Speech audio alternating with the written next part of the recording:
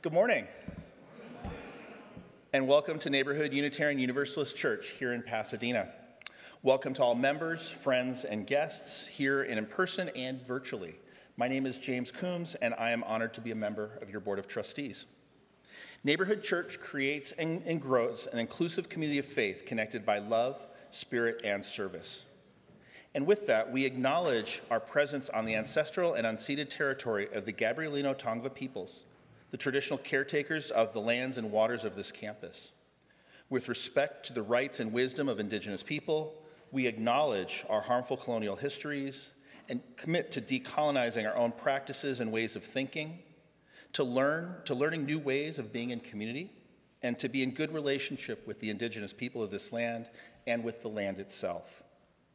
Today's service is led by our interim minister, Reverend Dr. Teresa Cooley, with music by Carla Jamie Perez, and guest pianist Chad Edwards and Martin Matthews on sax. I'm excited about that. Please take a moment to silence your devices as we begin our service. And thank you for joining us as we continue to prioritize connection over perfection in this hybrid service, which is streamed and recorded on YouTube. Based on the current conditions and the end of the emergency orders, our COVID task force guidance is that each of us now makes our own decisions regarding masking and social distancing while recognizing and respecting the decisions of others, both individually and in our small group settings. We will continue to offer a masks required and distance section at the 9:30 service and the hybrid option at 11:30. With our deep gratitude for their thoughtful, balanced, informed guidance, the COVID task force is going on hiatus through what will remain available if there is a surge and also for the new minister if needed. Families with young children are welcome in the sanctuary, in the narthex, and in our new family lounge in the living room of Neighborhood House, where the service is streamed live on a big screen. And I have a few upcoming announcements for you. There will be one service at 10 a.m. on Easter, April 9th, including a new member welcome, followed by our traditional egg hunt and snacks. The pledge drive is also going very strong right now. We're so grateful that for everyone who has pledged. We've met nearly 60% of our pledge goals so far. Let's keep this momentum going. Oh, yes. Let's keep this momentum going. Stop by the pledge table on the patio after the service to share your thoughts on how Neighborhood Church keeps you inspired, involved, and invested, and see what others have had to say. And are you feeling a little lost with all of this talk of the pledge drive? I've actually talked to a few people who are. Check out our guide for making your first pledge. It explains some of the terminology, shares past giving statistics, and what your funds support. Longtime members might also enjoy the refresher too. And there are 2 additional gatherings going on today. Immediately after this service, the LGBTQIA 2-Spirit Plus Affinity Group will be having a welcome potluck from 12:30 to 3 p.m. in Ross Chapel. And this multi-generational event is intended for any and all folks who identify as LGBTQIA 2-Spirit Plus, their families and allies. And at 1 p.m. today, neighborhood people of color will be meeting in the living room of Neighborhood House. Our order of service and more extensive announcements are available as a link in the Sunday email, posted in the narthex, or on the QR code on the back of your hymnal. You can always get more information on these and other activities at the welcome table. And again, welcome to Neighborhood Church. Whoever you are and wherever you are on your spiritual journey, welcome to this inclusive faith community connected by love, spirit, and service.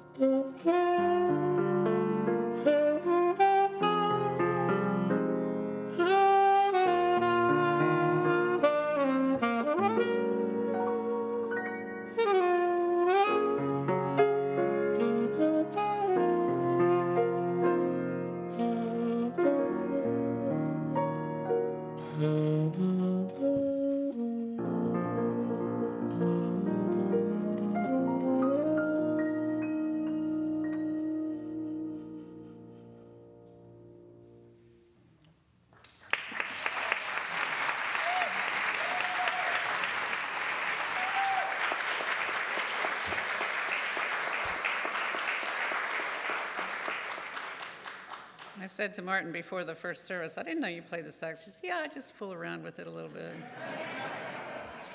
It's great. Let's stand up and greet one another if you're willing and able. Say good morning. I'm going to say hi to Lexi real quick. I'll be right back.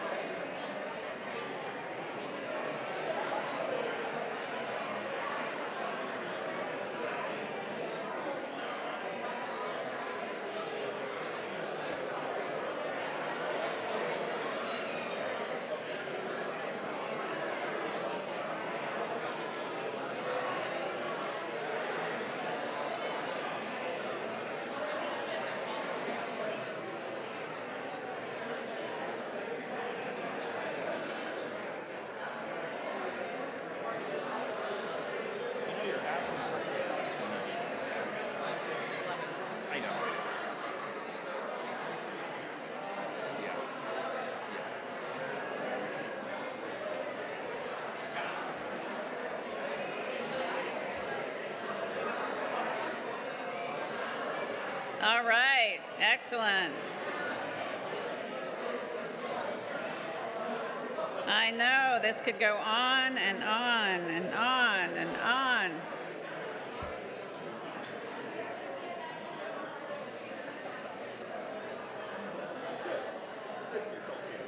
Thank you. Thank you.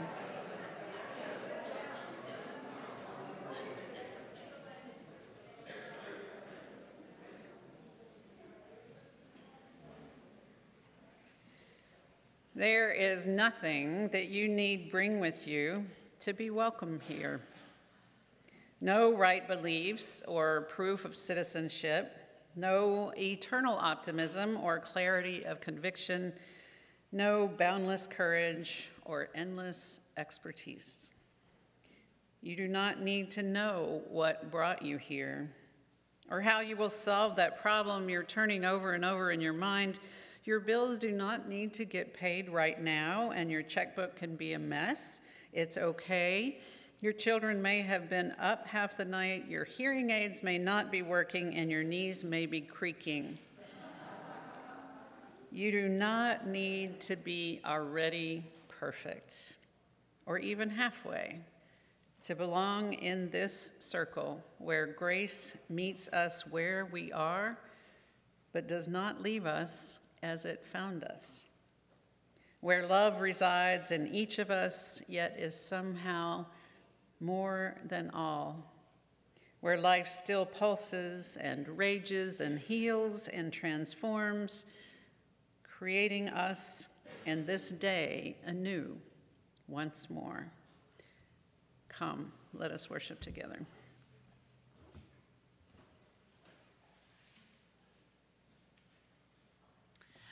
I am not Zenaida Robles, but I'm going to ask you to do something. All my cohorts are in New York, getting ready to perform at Carnegie Hall on Tuesday.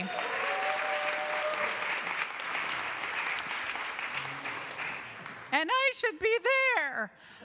But I'm here with you, and what I'd like you to do is I'd like you all to stand up and turn towards the camera, and I'd like to give them a big round of applause and let them know how much we love them, how much we miss them.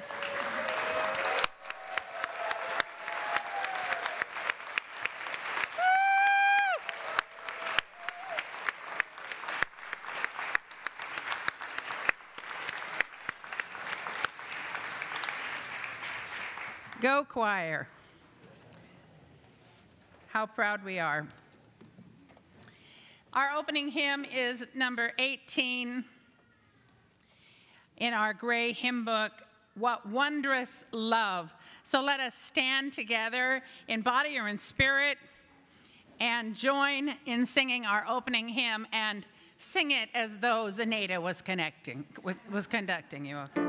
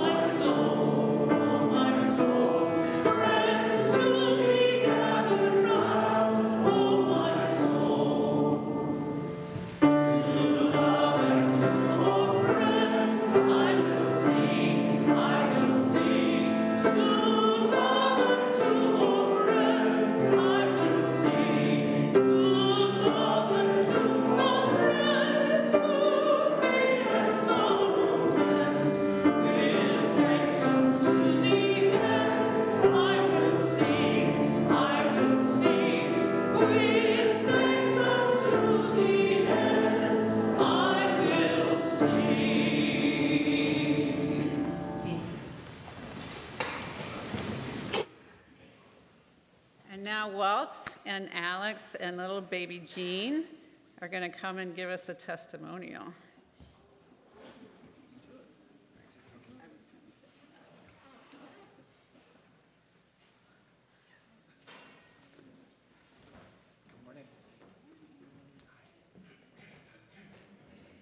Hi, I'm Walt. And I'm Alex. And this is Jean. So I grew up in a Christian church, and it was a huge part of my life. A lot of my friends were there, and I was involved in a bunch of activities, and I found a lot of positive role models. So when we started talking about our family, I realized I wanted a community like that for us. The only problem was, over the years, I've changed. I discovered I'm queer and trans. I learned more about our world, and I met a lot of really cool, diverse people. I realized my beliefs and values no longer really aligned with those of the church I grew up in. Luckily for us, I remembered visiting a Unitarian Universalist church in college, and I thought maybe it should be something we should investigate. So, oh, that's pretty loud. As a queer Jewish atheist, I was pretty apprehensive about attending anything with church in the name. But after watching a service online and attending in person, we found a warm and welcoming community that shares our values, especially around environmental justice, racial equity, and queer activism. And after watching the teens go through the Rites of Passage program for a couple of years, it really only affirmed our belief that this is the best possible place that we could be raising our kid, Jean. So for that reason, for the second year in a row, we're in.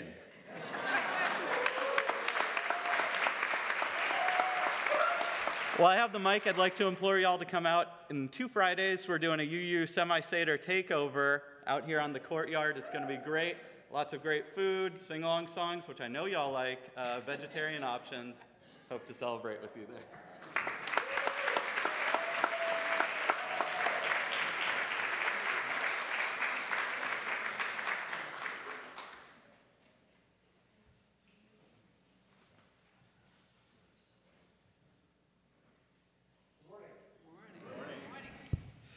I'm Matt Vasco, the Director of Spiritual Exploration here at Neighborhood Church. It's a pleasure to be with you all this morning.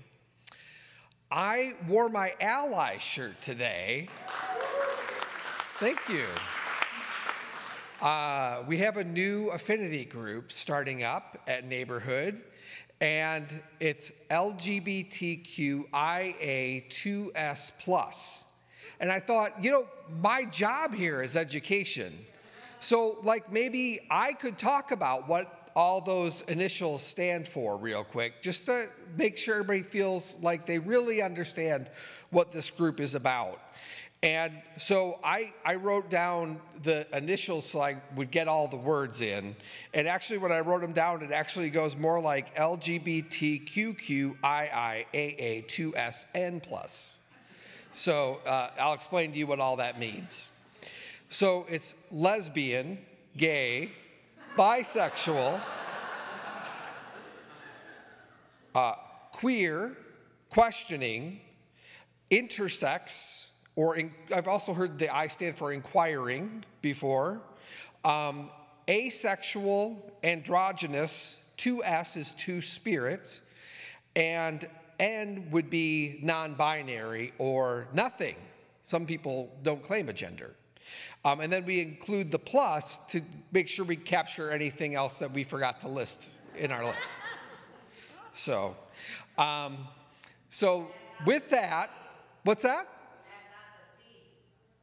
Did I not say trans? Oh, I'm sorry. T for trans, of course. That was my bad. Q for queer, right. 2 spirit, 2S, 2 spirit. Right. That's why you did that. So, and then the plus, because I forgot the T, that's my bad, I'm sorry. I wrote it down and I still said it wrong, so that's on me. So we have a luncheon after second service, about 12:30 in Ross Chapel. And so it's for LGBTQIA2S+ folks, their families, and allies, which, that was the point I was going to make, Ellen. I was going to say, which as Unitarian Universalists, we believe in the inherent worth and dignity of every person, so that means we're all allies. So, at this time, yes. At this time, I'd like to invite all the children and youth up for a story for all ages, please.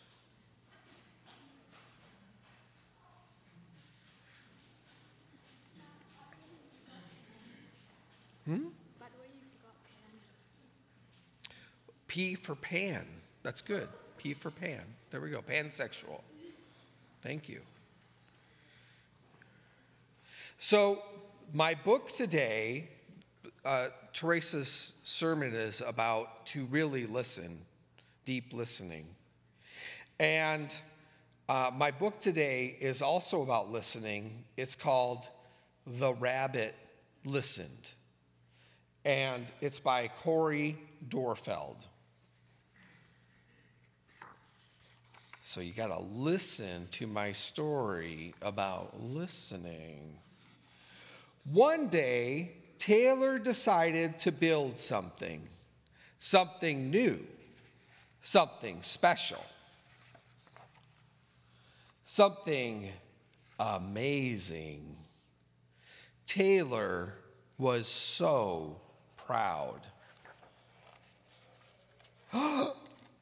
But then, out of nowhere,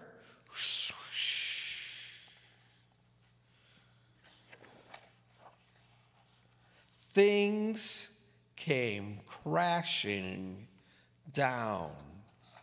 Oh no.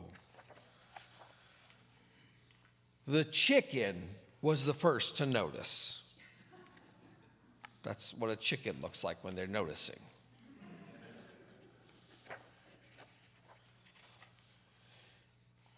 Cluck, cluck. What a shame. I'm so sorry this happened. Let's talk about it, cluck, cluck. But Taylor didn't feel like talking, so the chicken left. Next came the bear.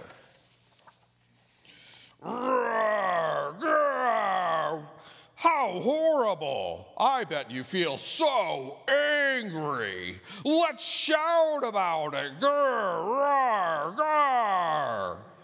But Taylor didn't feel like shouting. So the bear left. The elephant knew just what to do. Trumpeta, I can fix that. We just need to remember exactly the way things were. But Taylor didn't feel like remembering, so the elephant left. One by one they came. The hyena, hee hee, let's laugh about it. The ostrich, gulp, let's hide and pretend nothing happened.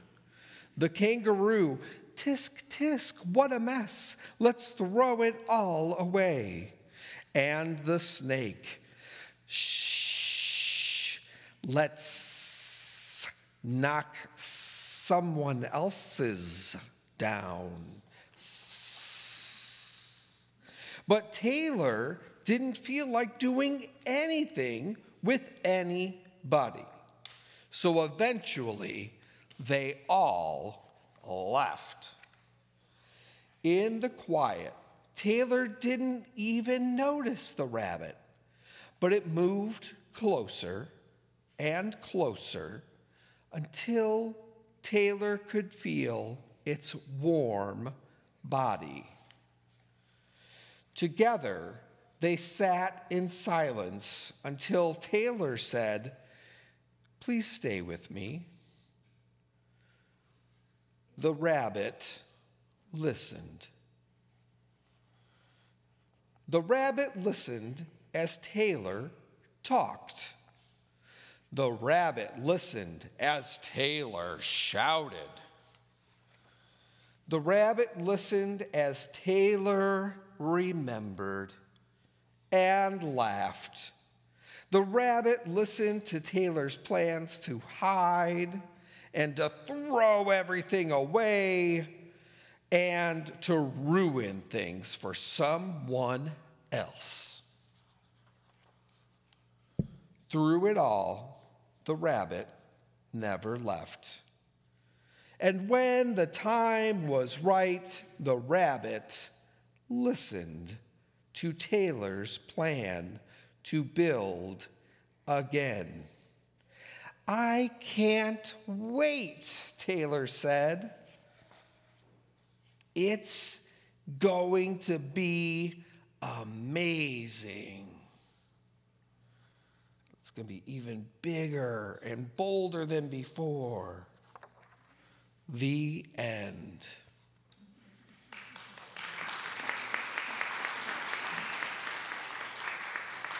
And now let's sing our children and youth out to their spiritual exploration classes. One, each person is worthwhile. Two, be kind in all you do. Three, we help each other learn. Four, and search for what is true. Five, all people have a say. Six, work for a peaceful world. Seven, the web of life's the way. Eight, oppression has no place. That will bring us back to me and you. Do, re, mi, fa, sol, la, ti, do, so, do.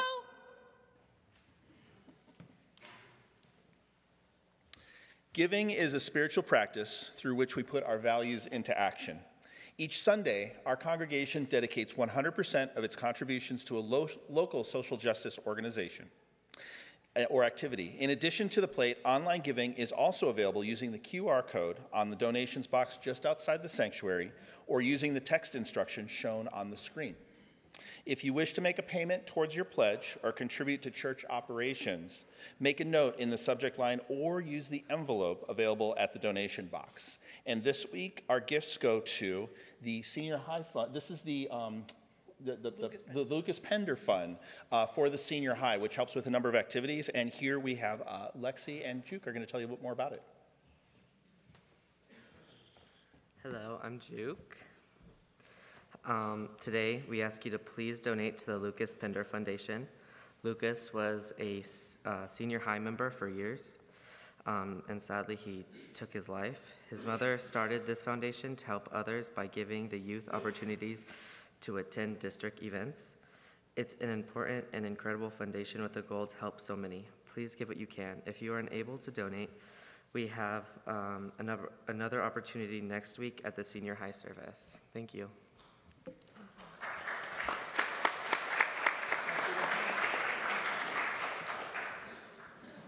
Will the volunteers please come forward?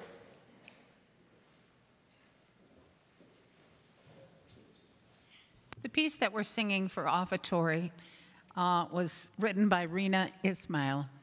And Rena is an incredible conductor and composer and cohort of Dr. Zenaida Robles. It's wonderful to see so many women of color bringing their cultures to the fore as prominent conductors and composers. This is called Listen.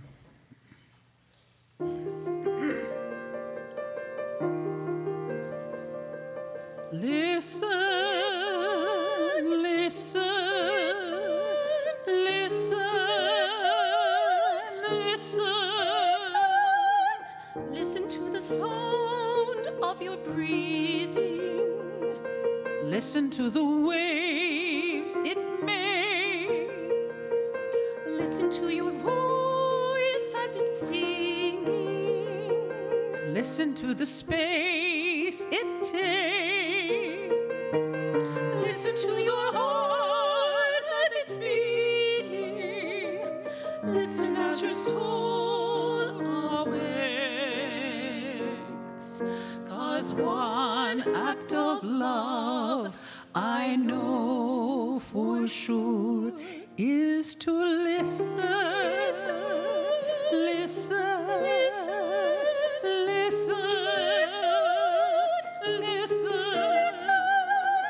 listen to the voices inside you, guiding you to being whole. to the people who see you. They will help you hold your soul. Listen to the ones who oppose you. They can even play a role. 'Cause one act I know for sure, is to listen.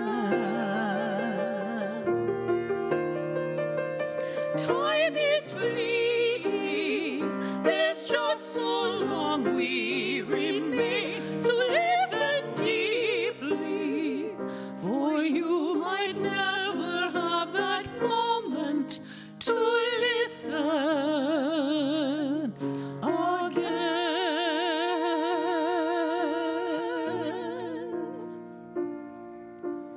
Every act of love is a mirror, showing us our purest light. Every act of love is a pathway into one another's lives. Every act of love is essential to build a world that survives. And that first act of love, I know for sure, is to listen, listen, listen, listen,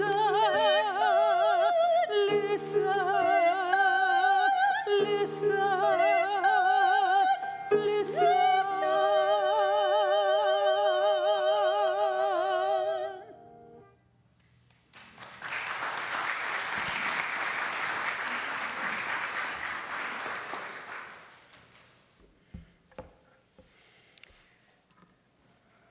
Please join me in the spirit of prayer, of meditation, reflection. Let us ground our bodies and open our spirits. Spirit of love and life, let us attend to what you whisper in our ears. Be gentle with one another. It is a cry from the lives of people battered by thoughtless words and brutal deeds. It comes from the lips of those who speak them and the lives of those who do them. Who of us can look inside another and know what is true? What is there of hope and hurt, or promise and pain? Who can know from what far places each has come, or to what far places each may hope to go? Our lives are like fragile eggs. They crack and the substance escapes. Handle with care. Handle with exceedingly tender care, for there are human beings within, human beings as vulnerable as we are, who feel as we feel, who hurt as we hurt. Life is too transient to be cruel with one another.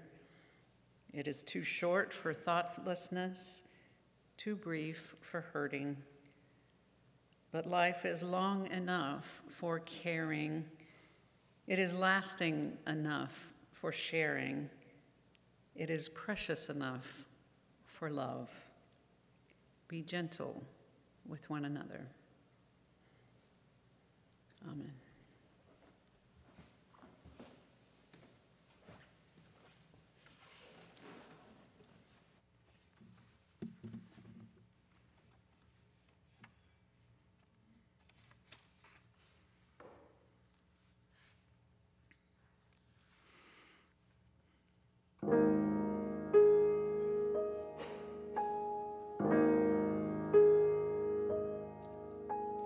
How do you say to your child in the night, nothing's all black, but then nothing's all white?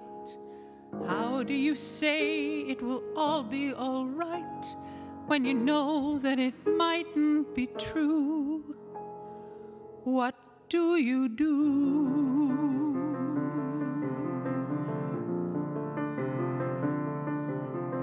Careful the things you say, children will listen. Careful the things you do, children will see and learn. Children may not obey, but children will listen. Children will look to you for which way to turn, to learn how to be. Careful before you say, listen to me. Children will listen. Careful the wish you make. Wishes are children. Careful the path they take. Wishes come true, not free. Careful the spell you cast, not just on children. Sometimes the spell may last past what you can see and turn against you. Careful the tale you tell, that is the spell. Children will listen. How can you say to a child who's in flight, don't slip away and I won't hold so tight? What can you say that no matter how slight won't be misunderstood? What do you leave to a child when you're dead? Only the things that you've put in its head, things that your father and mother have said that were left to them too. Careful what you say, children will listen. Careful you do it too, children will see and learn. Guide them but step away, children will glisten. Tamper with what is true, and children will turn, if just to be free. Careful before you say, listen to me. Children will listen. Children will listen.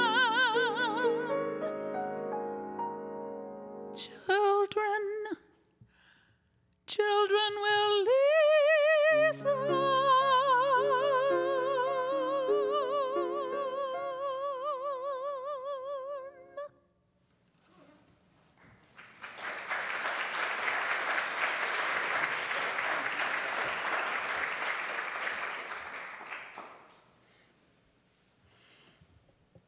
A few months ago, I joined the faculty of an organization called the Interim Ministers Network, which is a multi-denominational resource and teaching center for any kind of transitional ministry.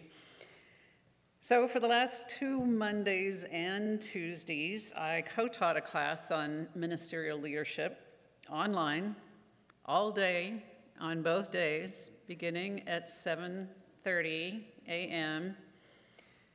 I deserve a reward. But one piece of the curriculum was to teach listening skills. You would think that a class of 15 ministers, most of whom were quite experienced, would already have that skill down pat. And I think they mostly do, but we can always use with a brush up. We put people into small groups so that they could practice with each other, and when they came back, one participant said something that nearly broke my heart. He said, "It was just such a pure pleasure and a gift to feel really listened to. I haven't felt like that in a very long time." And so I ask you, when have you felt truly listened to? What did it feel like for you? If you haven't had that experience in a while, what would you want it to feel like? Not just in your mind, but in your body. I'm guessing that it would feel totally relaxing. Because when we feel really listened to, we can relax all of those implicit and explicit messages that we give to ourselves about the dangers of feeling vulnerable. We let down our guard and let another into our little world. A few weeks ago, I quoted from Jeff Brown's book, Hearticulations. If you're in need of a set of lovely little reflections about what it means to be human, I highly commend it to you. And here's one of them. He says, "I have a particularly difficult time with corrective listeners. These are the friends who listen to what you're going through and then correct it. For example, you tell them how difficult things are right now, and they remind you of all the things that you've accomplished. Or you share some economic challenges, and they tell you all the ways that you can make more money. Or you share your grief around a personal loss, and they list off the names of those who are still in your life. Their intentions are often very positive and sincere, but what gets lost is the healing nature of simply being heard. Not improved upon, heard. This is the best way to improve each other's realities. Listening in." And he continues, "What the world needs now is a true conversation, not a conversation between our adaptations or disguises or defenses, not a conversation that hides our truth under a bushel of shame, not a conversation about what doesn't matter, but a conversation that is revealed, revealing, deeply genuine. Perhaps that is the key to most everything. True sharing from the deep within, nothing to hide, nowhere to hide it." I thought that was worth quoting at some length, and I almost feel like my sermon is done now. He said it so beautifully, but I will keep going. Because even as we say that the world really needs good listening now, I know how hard it is. The humorist Fran Lebowitz once said, "The opposite of talking isn't listening. The opposite of talking is waiting." Wait for it. And of course, that's what we do, right? Even with our best intentions, we engage in what Jeff Brown calls corrective listening. When we're not really fully attending to the other person, we're busy thinking about what we want to say next. It's human nature. I do it all the time. I rarely feel like I'm being the best listener that I can be. But I do know the feeling of when I feel really listened to. And I sometimes have the privilege of experiencing someone opening themselves up to me, seeing in their face and glimpsing in their bodies how it feels to them to be listened to. So there's two sides of this, right? Listening and being listened to. And both of these require a certain vulnerability. Fully listening means setting aside our own ego needs to have the best story, to have the perfect response, to try to offer the best solution. These are not bad instincts, they are deeply human. But it requires a kind of vulnerability to set them aside and not make the conversation be about us, to let the other person lead. to take the time and attention we would normally dedicate to ourselves and offer it as a gift to others. And to offer our story, to let go of what Brown calls our adaptations, our disguises, our defenses, and to tell our deepest truths is probably the most vulnerable thing that we can do. So let me back up here and talk about communication in a broader sense, because communication is not just about words. In fact, it is rarely about words. When I was in seminary taking a preaching course, we were taught that people can only really take in about a third of what you say. Quite humbling to contemplate. People can get lost with one thing that you start talking about and end up in a place that has almost nothing to do with what you're saying. And these last few years have taught us something about what real communication is not.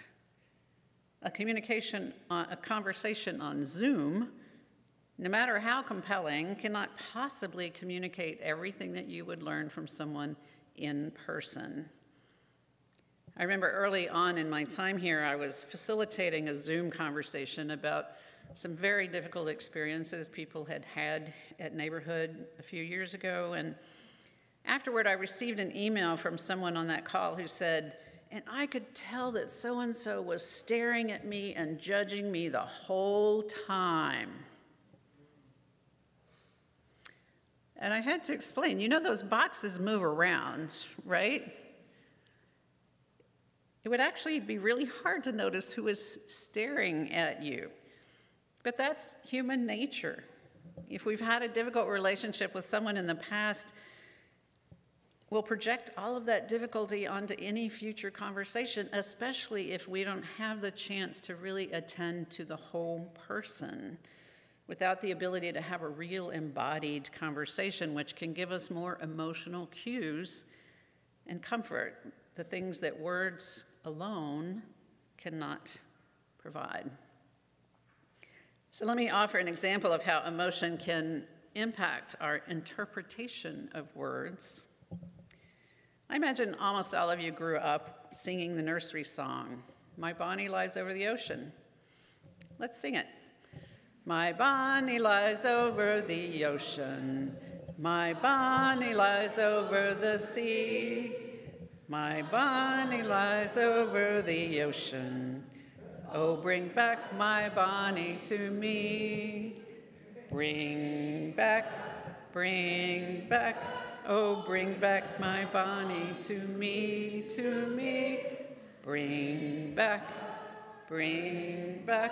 oh, bring back my Bonnie to me. Now, that feels like just a nursery ditty. We don't really even think about what the words mean. But imagine that your beloved Bonnie is across the world because she is fighting in a devastating and dangerous war. You have no idea whether Bonnie will actually survive or not. Let's hold how that feels in our minds and hearts, and let's sing it again. My Bonnie lies over the ocean. My Bonnie lies over the sea. My Bonnie lies over the ocean. Oh, bring back my Bonnie to me. Bring back, oh, bring back my Bonnie to me, to me. Bring back,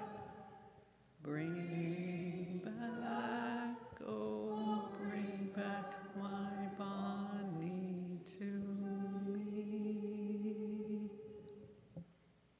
The same words, different feelings, different interpretations. Context is everything.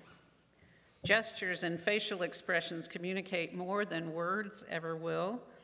And the trouble is we often have different interpretations about what gestures and facial expressions mean. Crossing your arms in front of your body could communicate defensiveness, or it could just be because you're cold. I remember when I started a new job and had my first meeting with a new board, and at one point my back was bothering me, so I just stretched like this, and the board chair looked at me and said, I'm having such a hard time right now because you're using that male-dominant gesture. I'd never heard that was a male-dominant gesture, but it's easy for people to interpret things differently. And it's a wonder we can really communicate at all. One of the concepts that I teach often when I teach about conflict transformation is called the ladder of inference. And what it's trying to get at is the fact that we all experience the world differently from one another, even just at the level of looking at what is around us. Because there's a million pieces of information coming at us all the time. We can't possibly attend to all of them. So from the very beginning, we're choosing and interpreting what we're going to pay attention to, which is different from what someone else may pay attention to. So for example, if you look at this piece of furniture here, if you come into the sanctuary for the first time and notice that this looks like an antique, looks quite old, so you may see that and start making a hunch that this congregation has been around for a really long time. And then you could start to make an assumption that because of that, this congregation might be more traditional than most. And then you might come to the conclusion that this may not be the right church for you. Maybe it's too conservative. Maybe it resists change, just based on that one data point. Now, certainly we take in other things beside that, but I think you can see the point. I can tell you another story from my past. When I was in college, my then boyfriend and I decided to move in together.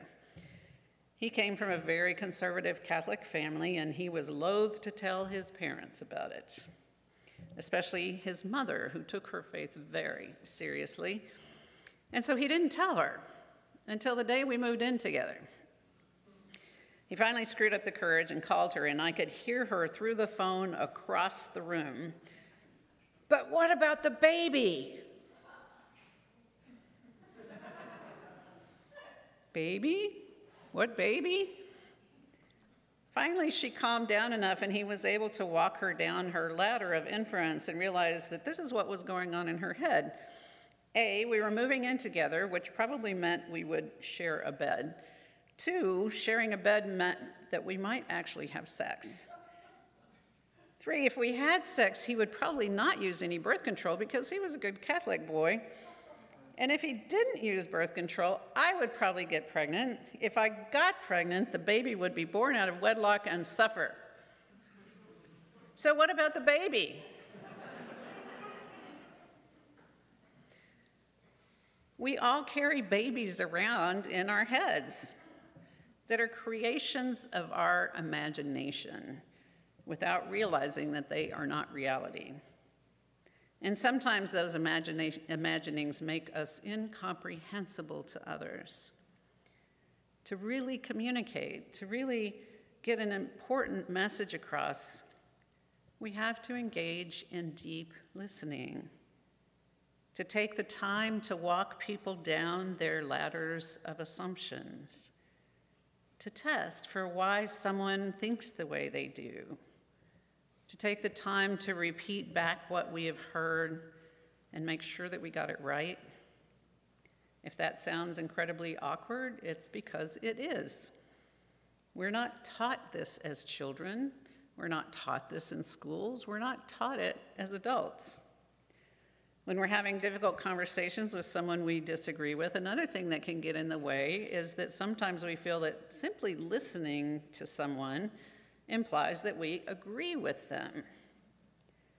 And when the disagreement is painful, it can feel like we're condoning what they say. But when we engage in deep listening, when we can set aside our assumptions and open ourselves up to really listen, to consider the possibility that we might have something to learn, we've taken the first step toward transforming that disagreement into a new possibility for relationship. I'll be talking about this more on April 16 when I will be preaching about conflict transformation, and I'll be offering a workshop that afternoon. But for now, I will say that without listening, we have no hope for finding any kind of reconnection or reconciliation. To me, this isn't just about communication. It's about a spiritual way of being in the world. It means approaching the world with what I call holy curiosity, to consider the possibility that it's not just what we know that matters, what we learn can matter even more. Again, this requires a certain kind of vulnerability, a certain kind of trust that can feel difficult to give. But what would our lives be like if we stayed within our safe little shells all the time? It would be like not truly living. The theologian James Corse wrote, "Whenever we allow our trusting relationships to be confused with power or control, we have abandoned genuine, radical trust, acting as though we are actually sufficient in ourselves for all that we may need or want. True trust has an altogether different quality to it. I can only trust those persons over whom I have absolutely no control." It is a scary proposition, indeed, to offer that kind of trust, to open ourselves up that fully, both in listening and in speaking. But as the poet David White said, we are here essentially to risk ourselves in the world. We are a form of invitation to others and to otherness. We are meant to hazard ourselves for the right thing, for the right love, for the right work, or for a gift given against all the odds. And in all this continual risking, the most profound courage may be found in the greatest risk and the greatest vulnerability, and perhaps the greatest prize of all, the simple willingness to allow ourselves to be happy along the way. So may we gift ourselves with this key to happiness, opening ourselves up to others, receiving the gifts of others with a whole heart. Amen.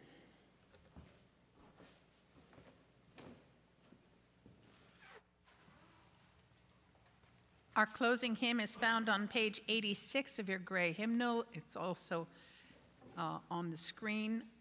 Blessed Spirit of my life, let us stand in body or spirit and join together in our closing hymn.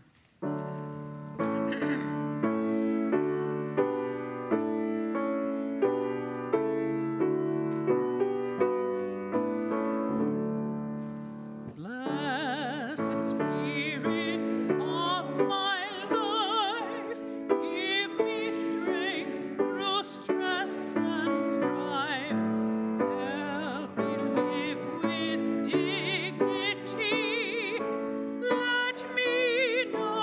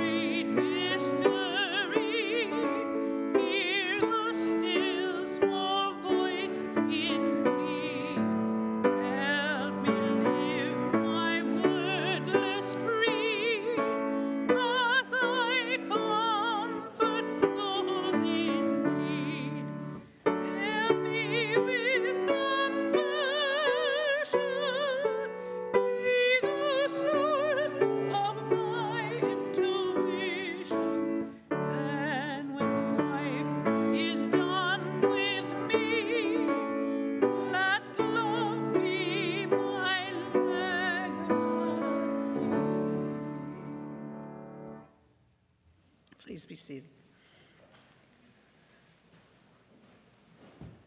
Words from my colleague, Kendall Gibbons. There is finally only one thing required of us, that is to take life whole, the sunlight and the shadows together, to live the life that is given us with courage and humor and truth. We have such a little moment out of the vastness of time for all of our wondering and our loving. Therefore, let there be no half-heartedness. Rather, let the soul be ardent in its pain, in its yearning, in its praise. Then shall peace enfold our days, and glory shall not fade from our lives. Amen.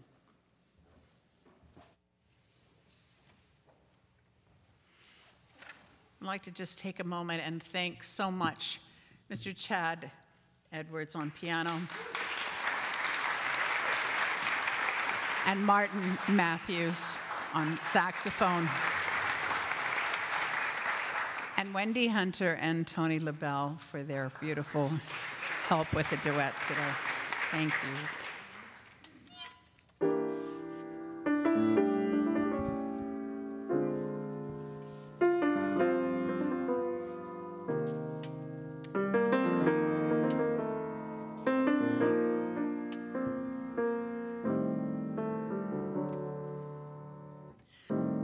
When lonely feelings chill the meadows of your mind, just think when winter comes, can spring be far behind? Beneath the deepest snows, the secret of a rose is merely that it knows you must believe in spring. Just as a tree is sure its leaves will reappear, it knows its emptiness is just a time of year.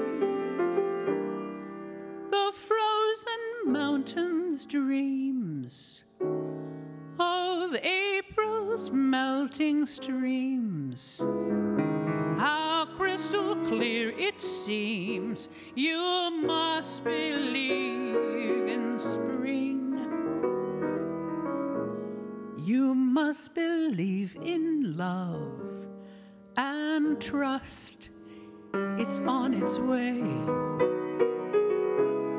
Just as the sleeping rose awaits the kiss of May, so in a world of snows, of things that come and go, when what you think you know you can't be certain of, you must believe in spring and love.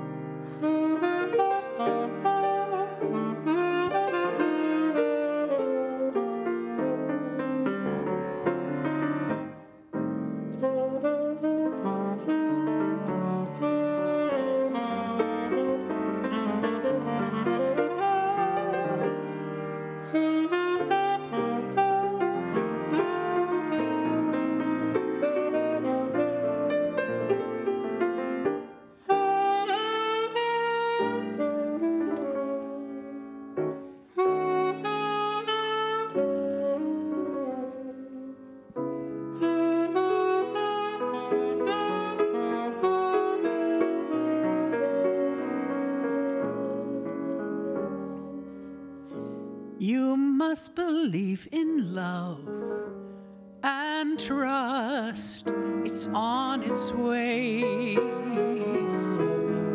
Just as the sleeping rose awaits the kiss of May, so in a world of snows, of things that come and go,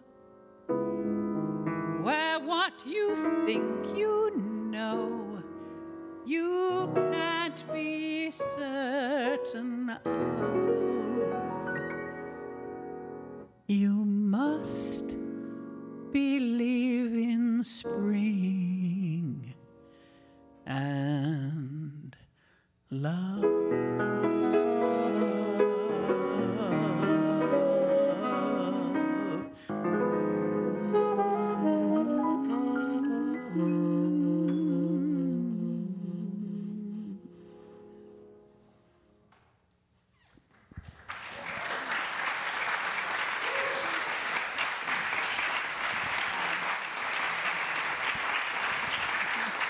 Oh, thank you. Thank you. Thank you. Thank you.